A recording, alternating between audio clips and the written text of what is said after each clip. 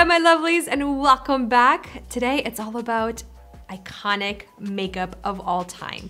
This is makeup that has become super popular over time because people are either influencing it like crazy, or it just became popular because everyone has been using it, it's been purchased, sold out, etc.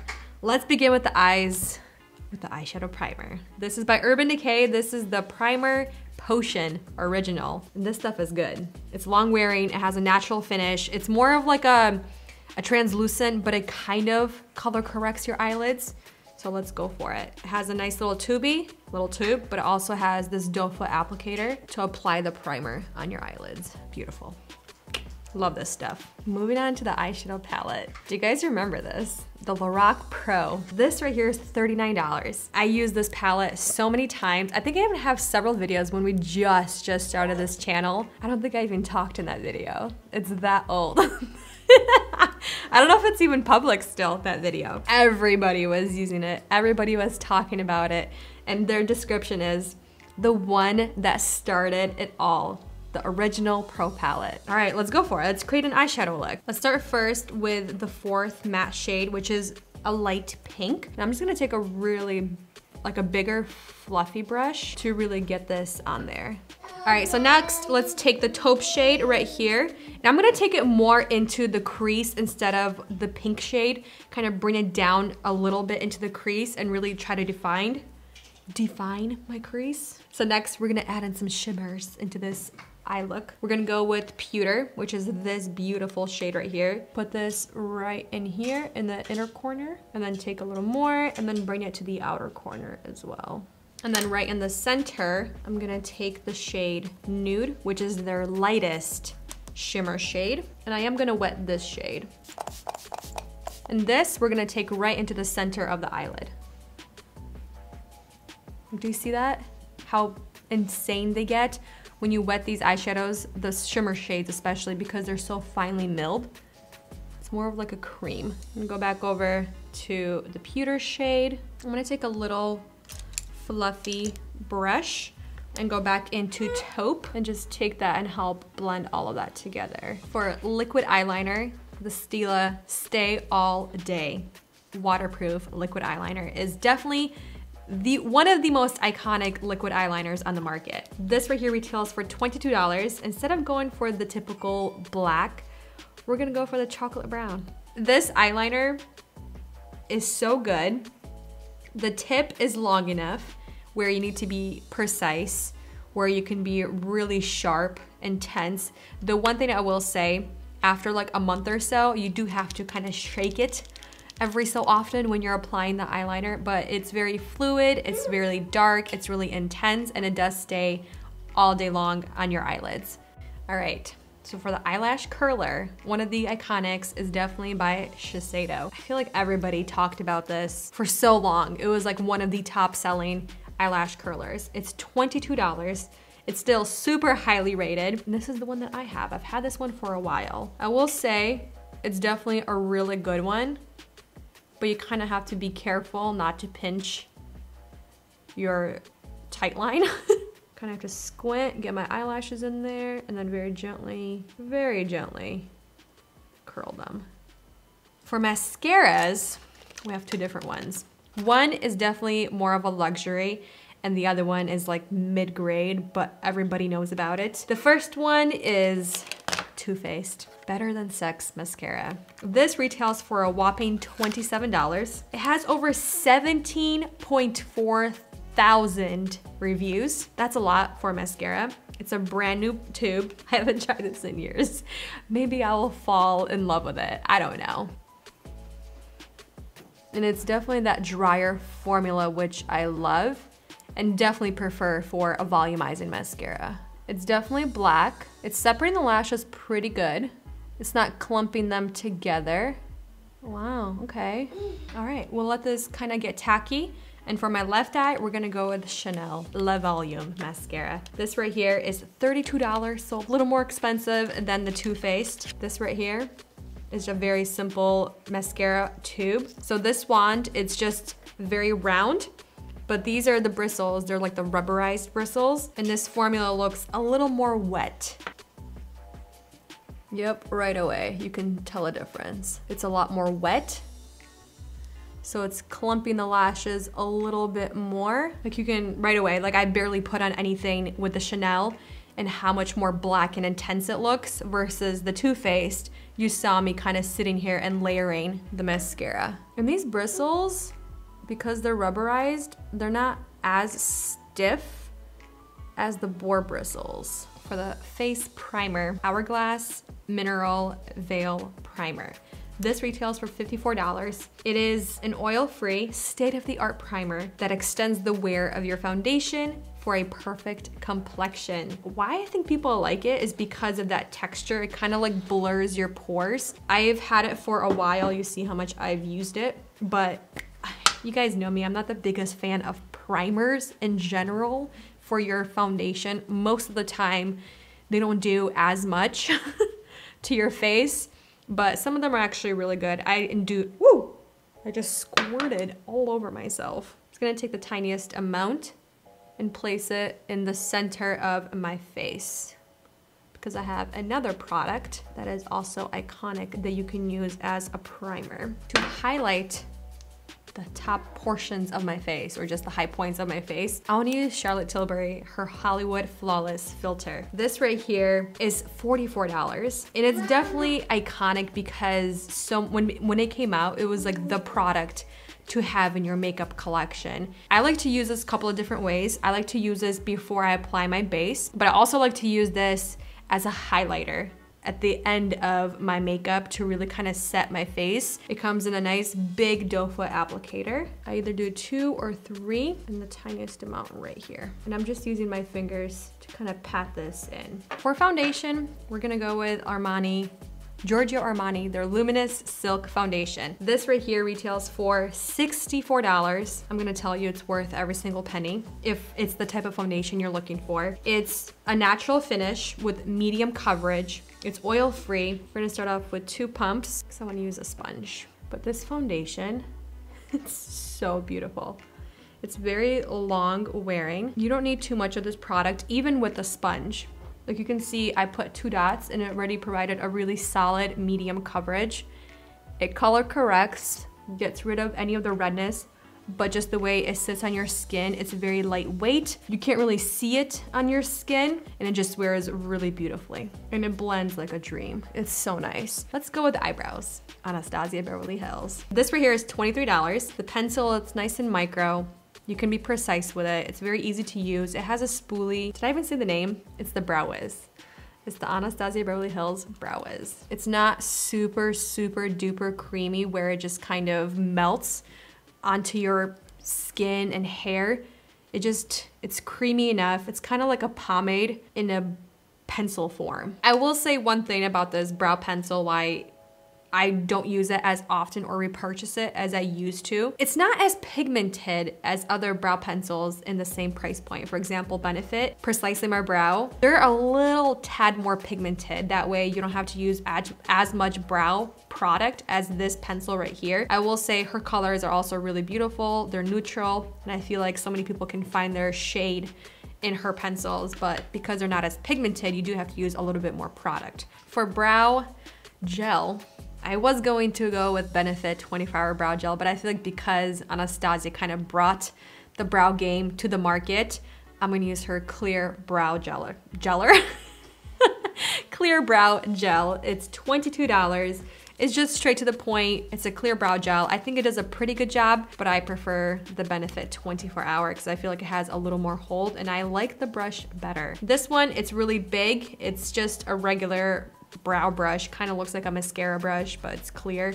It does a good job, I will say, but if you really want those laminated brows, I feel like it doesn't give you as much hold as other products, but it's a really good brow gel. For concealer, the NARS Radiant Creamy Concealer. This stuff has been in my makeup collection, I feel like since I started doing makeup. It's just a really great go-to concealer, but it's just one of those concealers that will never let you down. I think the reason why it's so iconic and so many people love it, because I feel like anybody can use this no matter your skin type. It just wears really, really nice throughout the day. It's just such a beautiful job. Like you can see it's not the most high coverage, but it covers to a point where you don't need to layer a lot of concealer underneath your eyes. And it's not drying.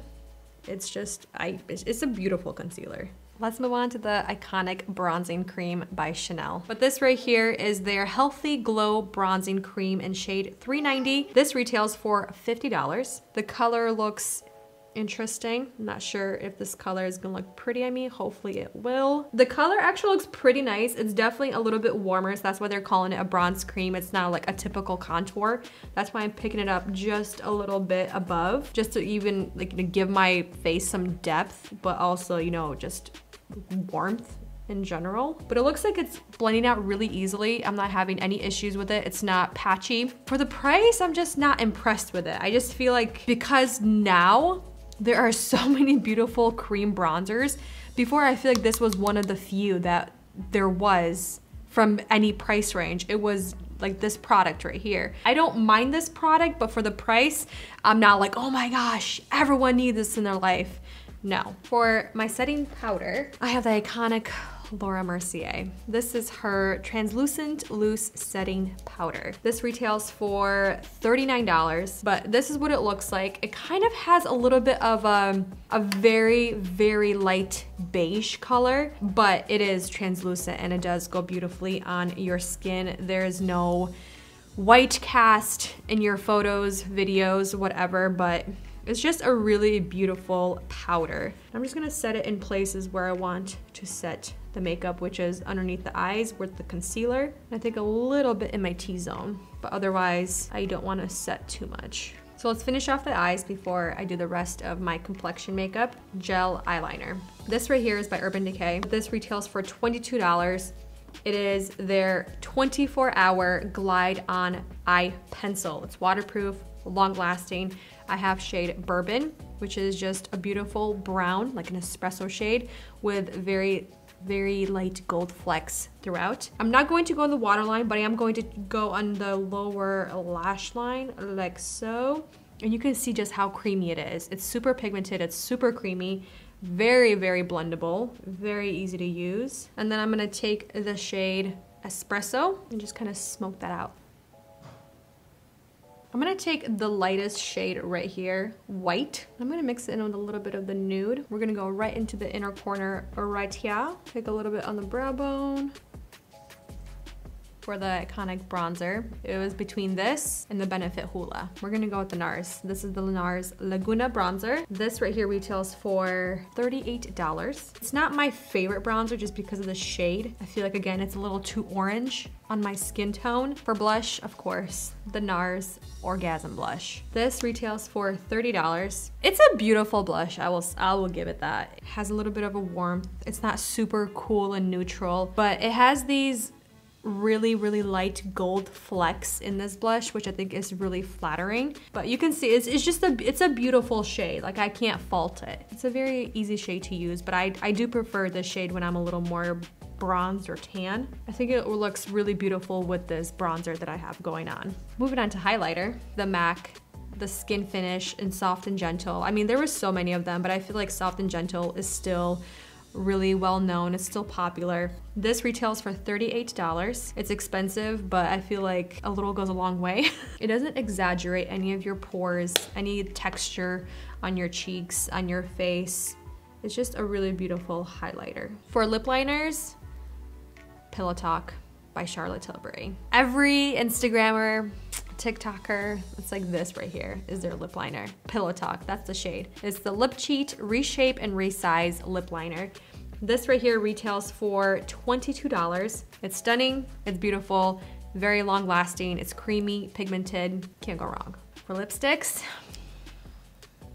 the YSL. The YSL Rouge Volupte Shine Lipstick. $38 each. And I feel like every single time a YouTuber, makeup artist, makeup content creator was showing their makeup collection, they had a whole section of just these YSL lipsticks. I think they're so iconic for a reason. They have pigment, they have color, they have shine, but they're so comfortable to wear. They smell like a strawberry watermelon candy.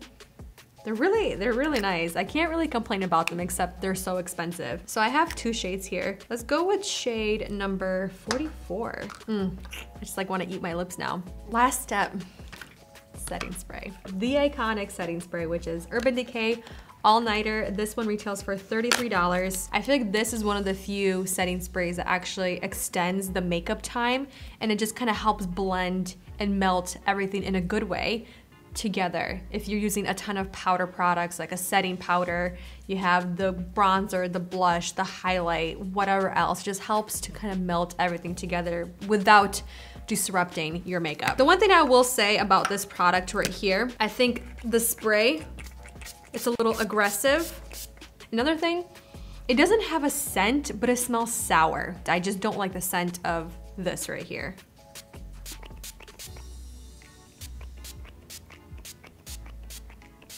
The only thing I'm missing is a fan.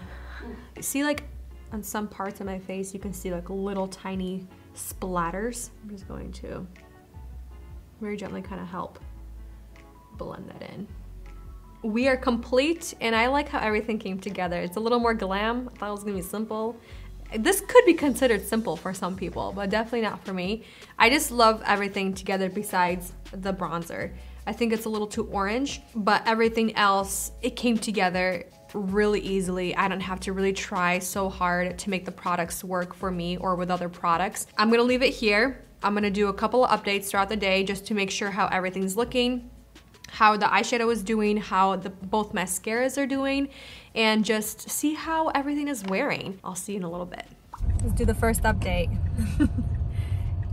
We're looking really good still. I will say, I did reapply the lipstick. I have it with me. I'm not feeling tight anywhere. I will say the cheeks, the bronzer, I feel like in natural light, it looks even more orange and a little too intense. The color is a little off. The cheeks look great in terms of blush, the highlight. The eyes look good. I will say one thing. The Too Faced, it's breaking apart on me a little bit. It's flaking. You can see it right here on the cheeks. I'm gonna bring you up close. You can see the flakes are right there. I'm not really smudging on either mascara, which is good, but like I said, it's more flaky on this side, but I kind of anticipated that because the Too Faced formula, it's really drying even when it's fresh. What else did I want to mention? I think the brows still look great. Still look fluffy, very light fluffy. They don't look crusty, they don't feel crusty. Everything is top notch so far, besides this mascara that's flaking. I am ready for the final update for the iconic makeup. I think honestly we're looking pretty good for all day wear. I've been kind of like non-stop running around doing lots of errands. I'm actually pretty happy with how we're looking. I do have an oil hair mask going and a little bit of oil drip down the middle of my forehead, so if it looks a little extra oily or if it looks weird right here, that is why. But I'm actually really happy that most of the makeup is still there. It's looking really good. I think the most wear you can see is around the eyes, especially on both sides. I feel like both sides now, the mascara, the lower lash line has transferred, and there's quite a bit of flaking on both sides. A little more flaking with the Too Faced and a little bit of flaking with the Chanel. Eyeshadow, if anything, I'm seeing a little bit of disappearing action right in here. I feel like on both sides. Eyebrows are still there. You can still see the color. They have dropped a little bit, but like I said, the clear brow gel, it's not my favorite. It's the most long lasting. I'm looking a little dry right here in these dry spots with the foundation, but I'm liking how it's wearing on the cheeks and on the forehead. And overall, I still see a lot of the cheek products like the bronzer, I see the blush and the highlight. Lip liner is completely gone because I took it off before dinner. I was sharing some of my food with Emmerich and I wanted to make sure he didn't get any of the lipstick. Overall, I think these iconic products, they're iconic for a reason. I think the products that are definitely worth looking into from this video, first and foremost, the Charlotte Tilbury Flawless Filter. It just gives this really beautiful blurring effect. The next product, the foundation, the Armani Luminous Silk. Because it's so lightweight, but it gives you a really good solid coverage without looking cakey, without looking heavy and feeling heavy throughout the day. I think the next product, the NARS Radiant Creamy Concealer, it's not the most long lasting, I will say, but it does wear really beautifully throughout the day, still keeps you hydrated. The next, The setting powder, I think it's a really solid setting powder. I honestly think a little goes a long way. You don't need to use a ton of that powder on your face. The lipstick, the lip liner, phenomenal products. The setting spray, I think the setting spray is really great. And then, of course, the beauty blender. I mean, there's so many products that I definitely think are worth looking into if you haven't already. All right, I'm gonna leave it here. Thank you so much for watching, spending time with me, and I'll see the next one very soon. Bye.